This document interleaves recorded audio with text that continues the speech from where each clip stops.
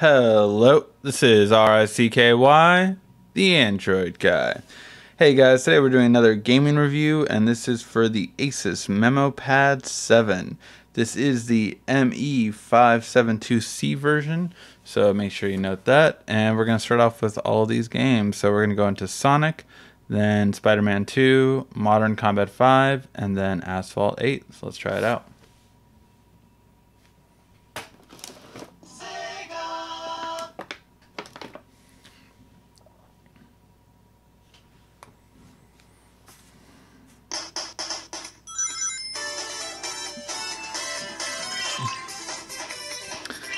Now, I will say you should note, like, when I grab certain parts, the speakers are on the left and right side, so we'll talk about that.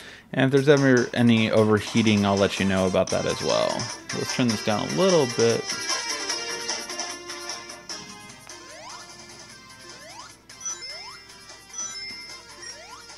So it seems to be running okay. I feel like the graphics definitely are a little bit... This is an Asus Intel graphics card, so I wasn't expecting the exact best, but definitely not as detailed as we've seen on other devices.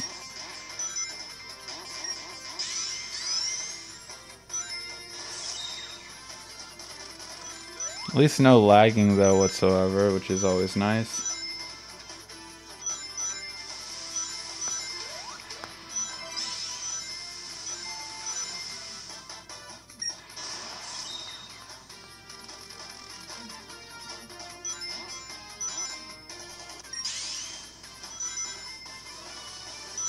But yeah, with all the movement, moves fine. It's just that it doesn't look as well as I would say it should.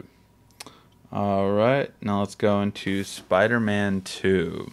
It's a bit of an older game, but it's a good third-person game to kind of see how it looks from that position. So let's try it out and see how it does.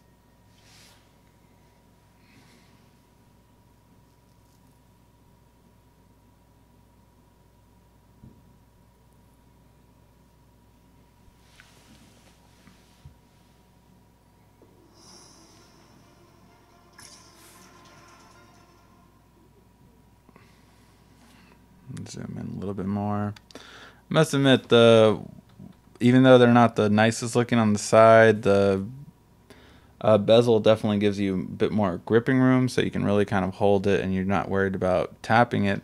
The only part is that I feel more and more at times I have to be careful with covering these speakers on the left and right side.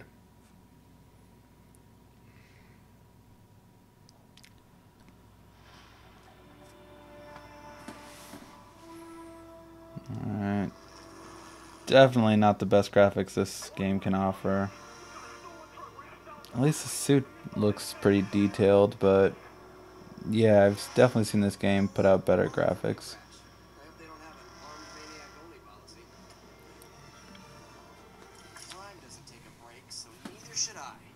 Alright.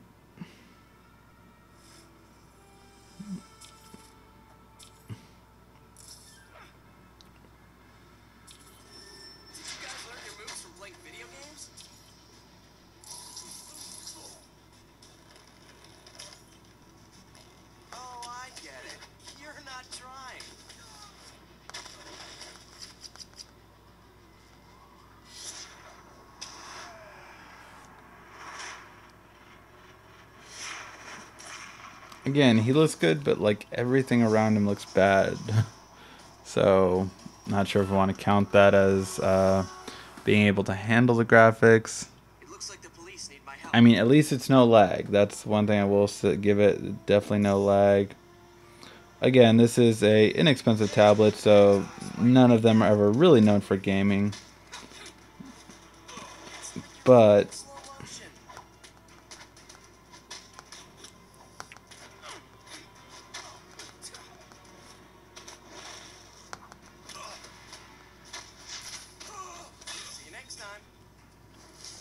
one thing, the fact that I was able to hold so many games in at once is definitely on the plus side. It's 16 gigs worth, so I was able to load them.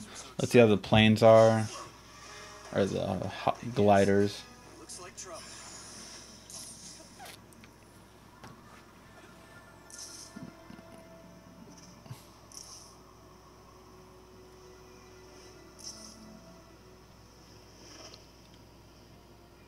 Yep.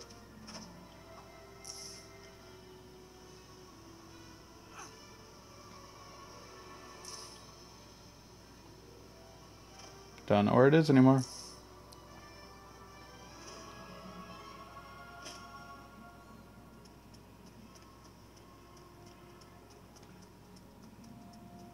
Need to figure out what's behind this game.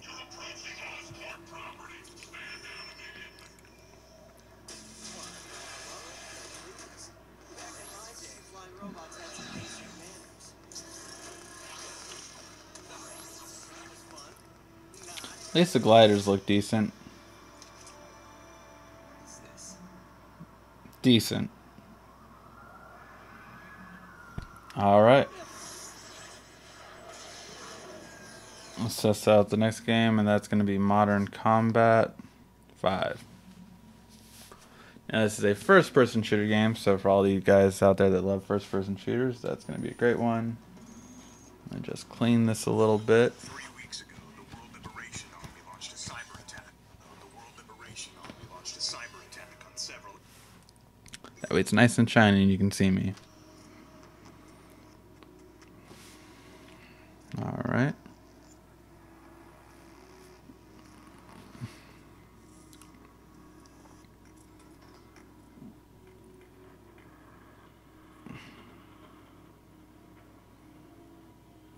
And this is set for optimum graphics. I wasn't able to change it on the first level, so we will have to see what optimum for this tablet looks like. If it looks really detailed, if it looks laggy, or if it looks just great graphics. We'll see.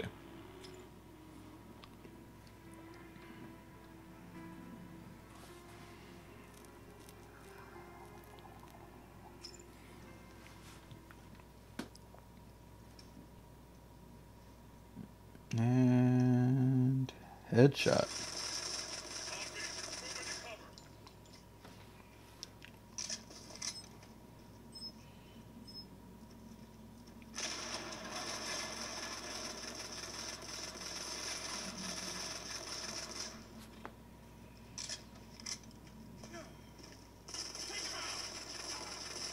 The leader.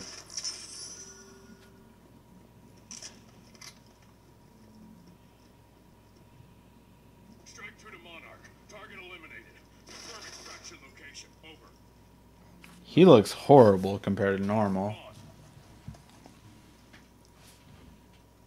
And again, I wasn't expecting as much with an Intel graphics, but yeah, definitely noticing some differences from the Qualcomm compared to this one, and even the Exynos.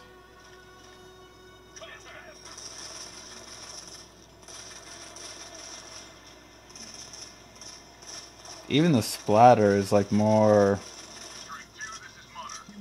I don't know what you would call it, but it's definitely not as clean. It's not as liquidy, I guess. I don't know.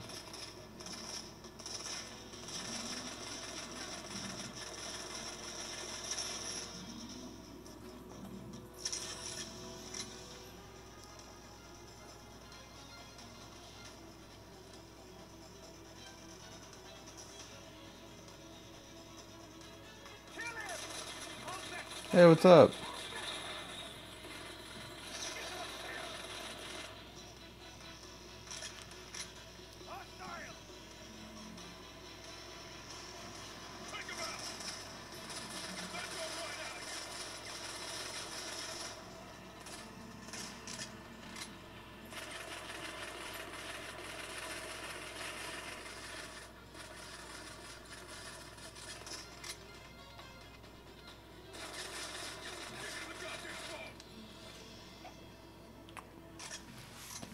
So yeah, the guns, everything you can tell, I think the graphics quality is just a bit lower than normal. Yeah, it just does not look as good as I'm used to on Qualcomm processors. I mean, it handles some graphics good, but just others are definitely a miss. Let's try the last game, that is Asphalt 8. Now this one, I forced it to be the highest quality, so we'll see how it does with that. one thing I love about Asphalt is the fact that you can actually force it to be the best quality, so we can really see how not only it displays, but also how good it's going to play overall with this higher quality.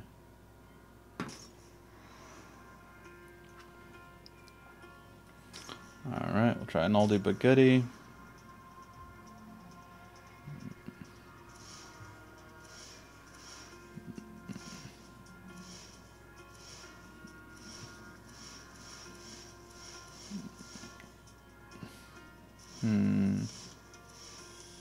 Forgot which one I had. Let's just go for this one.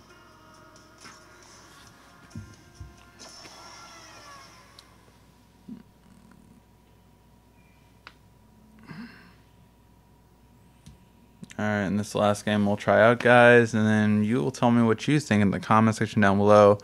Would you get this for gaming, or is it good enough, or is it not what you're looking for? You need something better, possibly.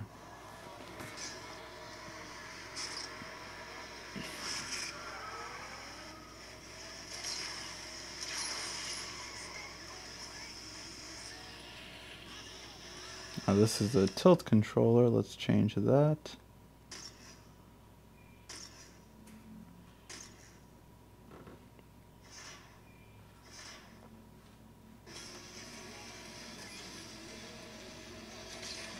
Ooh. Well, just wanted to show you how, what happens when you get an accident.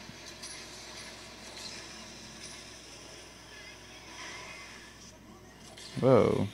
Oh. I miss having a controller.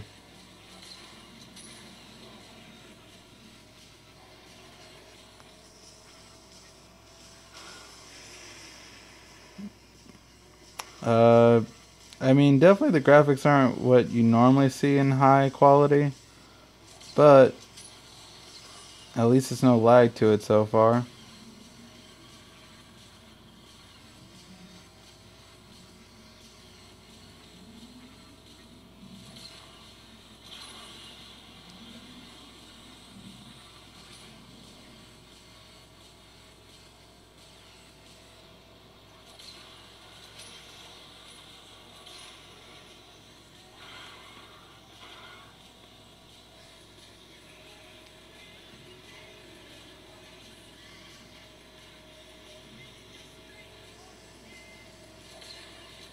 And again, really blocking the speakers throughout this entire game. I just realized that.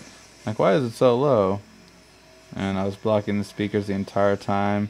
If I didn't have this stand, I would be blocking the speakers, basically. But yeah, so it seems to handle Asphalt actually pretty decently.